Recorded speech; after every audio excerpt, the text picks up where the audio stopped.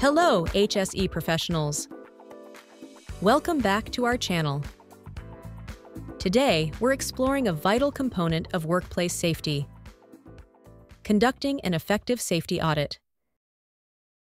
Safety audits are crucial for identifying potential hazards, ensuring compliance with regulations, and promoting a culture of safety within your organization.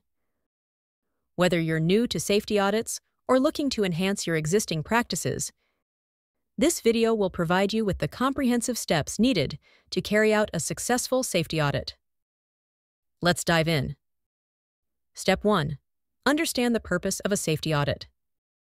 Before we begin, it's important to understand what a safety audit is and why it's necessary.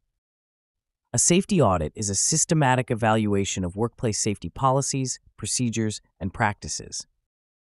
It helps identify existing and potential hazards, assesses the effectiveness of current safety measures, and ensures compliance with legal and regulatory requirements. Conducting regular safety audits can significantly reduce the risk of workplace accidents and injuries, improve overall safety performance, and demonstrate your organization's commitment to maintaining a safe working environment. Step 2. Planning the safety audit. Effective planning is the cornerstone of a successful safety audit. Start by defining the scope and objectives of the audit. Determine which areas, processes, and activities will be covered and what specific outcomes you aim to achieve. Gather relevant documents, such as past audit reports, safety policies, incident records, and regulatory standards. Next, assemble an audit team with diverse expertise, including HSE professionals, supervisors, and representatives from various departments. Ensure that team members are familiar with the audit process and understand their roles and responsibilities. Develop a detailed audit plan that outlines the audit schedule, methodologies, and tools to be used. Step 3. Develop an audit checklist. An audit checklist is an essential tool that guides the audit process and ensures a thorough evaluation of all relevant aspects. The checklist should be tailored to your organization's specific needs and industry standards. Include items related to physical conditions, safety procedures, employee practices, and compliance with regulations. For example, your checklist might cover housekeeping practices, condition of machinery and equipment, use of personal protective equipment, PPE, emergency exits and evacuation procedures, chemical storage and handling, training and competency of employees. Ensure that the checklist is comprehensive but also flexible enough to adapt to any unexpected findings during the audit. Step 4. Conducting the safety audit. With your plan and checklist in hand, it's time to conduct the audit. Begin with a kickoff meeting to brief the audit team and relevant personnel about the audit's objectives, scope, and schedule. Emphasize the importance of open communication and cooperation throughout the process.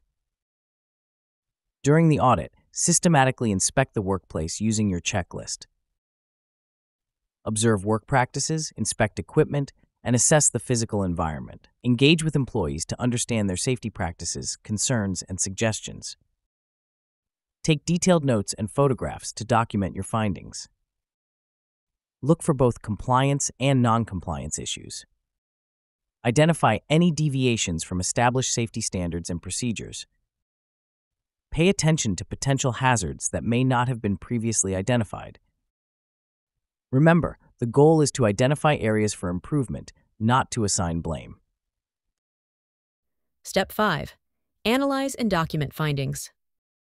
After completing the audit, analyze the collected data to identify trends, patterns, and areas of concern. Compare your findings against regulatory standards, industry best practices, and your organization's safety policies. Classify issues based on their severity and potential impact on workplace safety. Document your findings in a comprehensive audit report.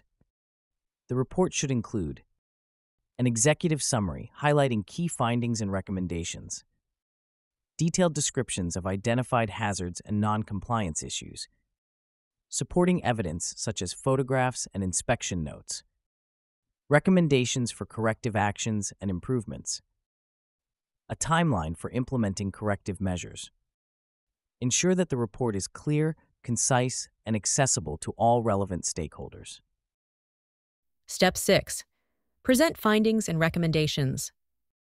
Present your audit findings and recommendations to management and relevant personnel. Use the audit report to facilitate a constructive discussion about identified issues and the necessary corrective actions.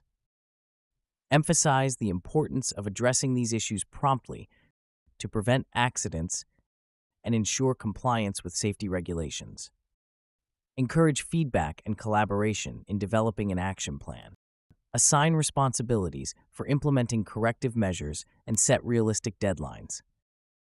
Ensure that management understands their role in supporting and monitoring the implementation of these actions. Step 7. Implement corrective actions. The effectiveness of a safety audit ultimately depends on the timely and effective implementation of corrective actions.